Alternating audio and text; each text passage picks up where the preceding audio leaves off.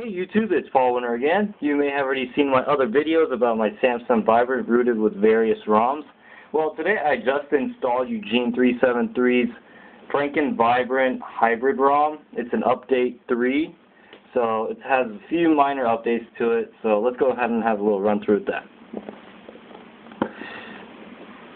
I'm not going to go into too much detail with this ROM, as I already reviewed this ROM in a previous video.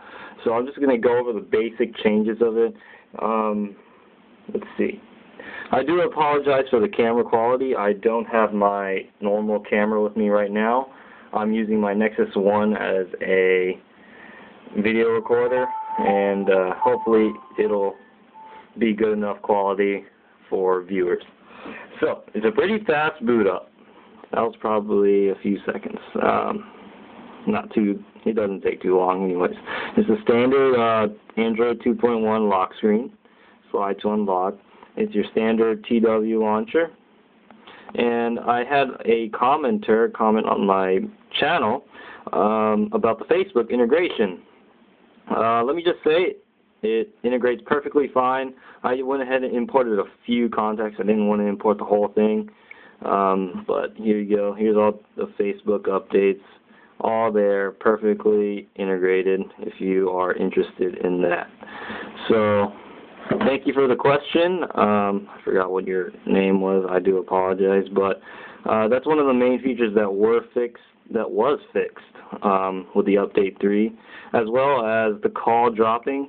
Whenever you make a call, sometimes when you make a call and then you need to adjust the volume, and you press the volume button, it would drop the call.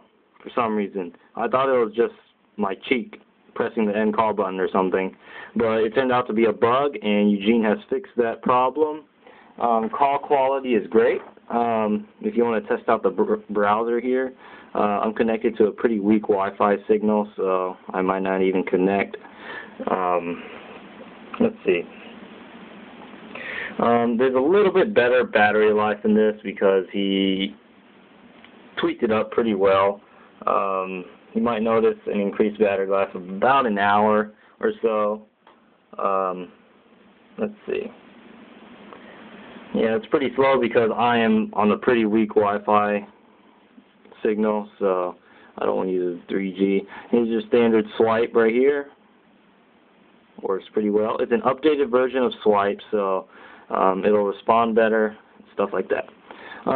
Let's go to messaging. Messaging is still standard. You just type in someone's name or something. I didn't import anything, so no names pop up right there. And you still have your swipe there.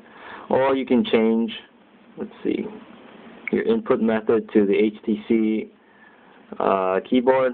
It's the single type keyboard, but I think it's a pretty good keyboard if you don't like swipe. So let's see, what else is there? The GPS is fixed. I didn't install any applications here, so I can't really verify that. But I tried it on my other Vibrant. It worked pretty fine with the update 1. So I imagine it would be better with the update 3. So let's see, what else is there? He says there is Flash working in the web browser. I am not 100% sure what he means by that, but let's try going to mini clips. Oops.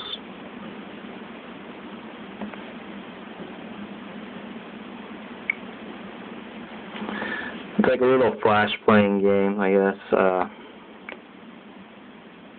See how it... I guess it doesn't run. Oh well, I don't really understand what he meant by Flash player works, so I'll have to ask him later.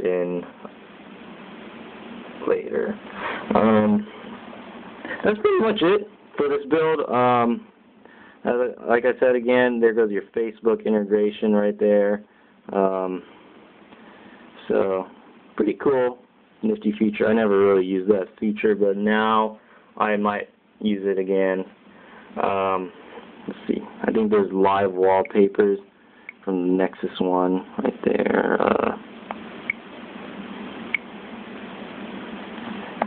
Pretty cool thing. But anyways, that's pretty much it. So this is Paul Winter again. Please subscribe, press the button up here, wherever it is. So please subscribe if you want to keep up with the latest updates about the Samsung Vibrant, the Nexus 1, and I'll try to do any other Android devices that I can get my hands on.